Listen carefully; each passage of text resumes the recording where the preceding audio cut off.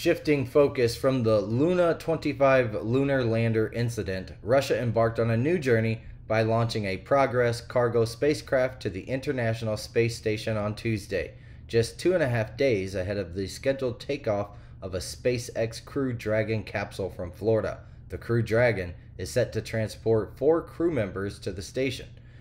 Initiating a particularly eventful day in space activities, NASA's Crew 7 astronauts harnessed themselves atop a Falcon 9 rocket at the Kennedy Space Center early on Tuesday.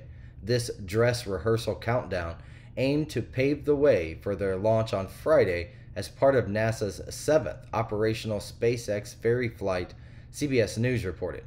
A few hours later, SpaceX engineers at Vandenberg Space Force Base in California launched a batch of 21 Starlink internet satellites employing a Falcon 9 with a first stage booster that embarked on its 15th flight. About an hour after liftoff, these satellites were deployed into independent orbits, bringing the total count of launched Starlinks to 4,983. Simultaneously, back at Florida's Kennedy Space Center, engineers conducted a test firing on the first stage engines of the booster designed to propel the Crew Dragon spacecraft into orbit on Friday. Telemetry readings indicated that the booster performed according to expectations, marking a successful passage through their final significant trial before launch.